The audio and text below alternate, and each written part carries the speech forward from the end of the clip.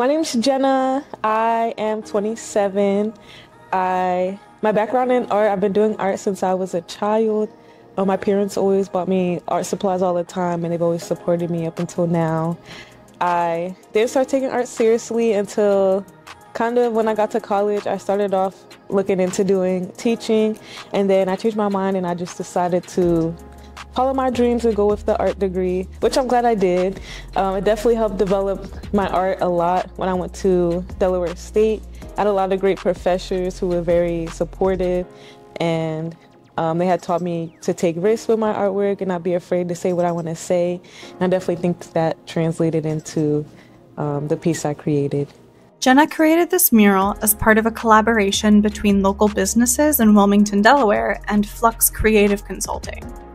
It was displayed on the window of the Nomad Bar in downtown Wilmington in 2020, after several buildings in the area were damaged due to civil unrest.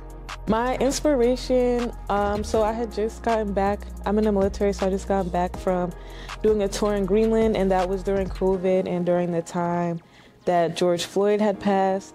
And there were a lot of conversations that were happening that were very uncomfortable for me. A lot of microaggressions that happened that were very uncomfortable for me. I was the only Black female in my squadron, so there wasn't a lot of people around me that I could really talk to about everything. And so with this piece, I have realized there that there's a lot of people who don't understand the outrage of what was going on, who don't understand the history. When I got the opportunity to do this piece, I wanted to go ahead and get all those emotions out that I had during that time. And I really wanted people to understand the history behind what was happening, and just the fact that it's not just, people aren't just upset about this one incident, but it's just the fact that things continue to happen over time and the trauma gets passed down through generations, and people are tired of it. Illuminating the injustice that sparked the creation of this artwork are the images of Ahmaud Arbery, who was shot to death while jogging, and Breonna Taylor, who was killed by police in her home, both also in 2020.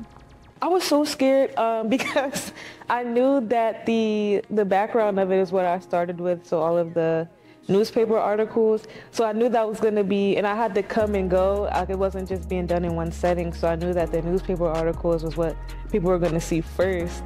And so I was so anxious that it would upset people before I got the chance to fully express what I was doing. And I really appreciate the owners of the Nomad because they had just trusted my process, because I know they're probably like, what is going on? What is this girl doing?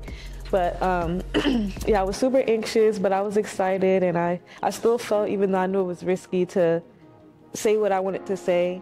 And then it helped me feel better when people on the street, when I was working on it, they would come by and they were happy about what I was doing. So then that helped ease my anxiety.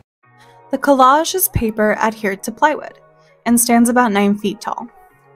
It features important figures in modern Black history, including famed activist Martin Luther King Jr., renowned poet and author Maya Angelou, first Black woman in Congress Shirley Chisholm, and first Black president of the United States Barack Obama.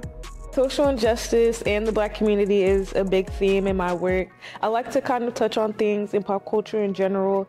I do like to highlight mostly Black women and celebrate not only bad stuff that happened in Black culture, but I like to also celebrate Black culture and Black women as well in my work. I'm also in the military as well, so that has had a lot of influence on my work, just traveling and interacting with different people. So how long did it take you to complete this piece? I think it took me about a month. I was working on it because I was still working at the time too, so I was working on it outside of my work hours. So I would come and do a few hours at a time. So I believe it took me about like 3 to 4 weeks. I chose to donate my art here. I feel like representation is really important, and I think that this work is different than what you guys already have. So I feel like it was super important to include something like this because it was different, and also it's important to show, the history and Black history because it is part of the world history and Delaware history. So I am doing a few commissions right now, just some custom artworks for people who have asked, and then I'm hoping to have my own show soon, maybe summer, maybe in the fall. We'll see how it turns out. But that's my next goal, is to have a solo show. Yay! That's great.